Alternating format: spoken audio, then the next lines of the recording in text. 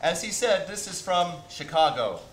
It's the story of Roxy Hart, that young woman from the 1920s who shoots and kills her lover and then claims that he was a stranger, that he was someone she didn't know. So she gets this hotshot lawyer named Billy Flynn who creates a whirlwind of media frenzy that turns Roxy into a star. All the while her husband Amos, who's rather timid and somewhat dull, begins to feel that no one notices him, no one cares about him, no one sees him, which leads to his one big number in the show when he gets to whine and moan and carry on and feel oh so sorry for himself.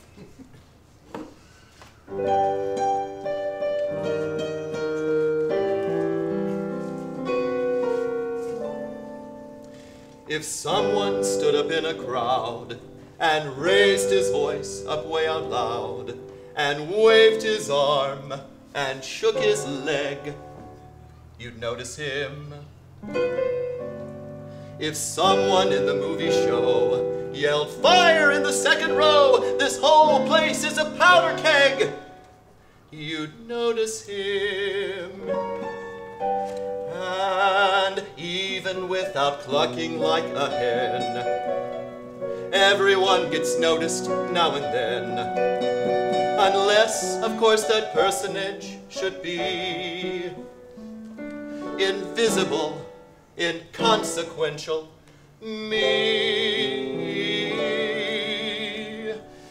Cellophane, Mr. Cellophane, should have been my name, Mr. Cellophane, 'cause you can look right through me, walk right by me, and never know I'm there. I tell ya, Cellophane, Mr. Cellophane, should have been my name, Mr. Cellophane, 'cause you can look right through me, walk right by me, and never know I'm there.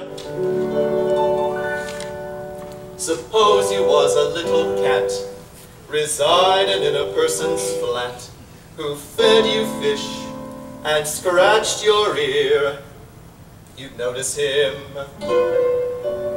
Suppose you was a woman wed and sleeping in a double bed beside one man for 7 years, you'd notice him.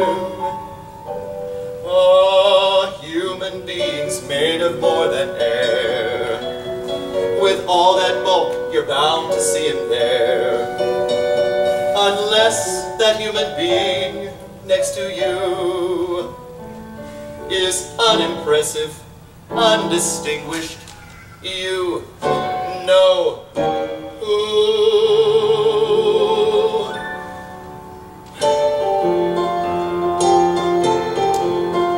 Should have been my name, Mr. Cellophane, 'cause you can look right through me, walk right by me, and never know I'm there.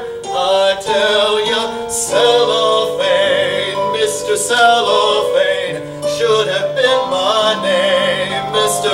Cellophane, 'cause you can look right through me, walk right by me, and never know I'm there. Never even know I'm there.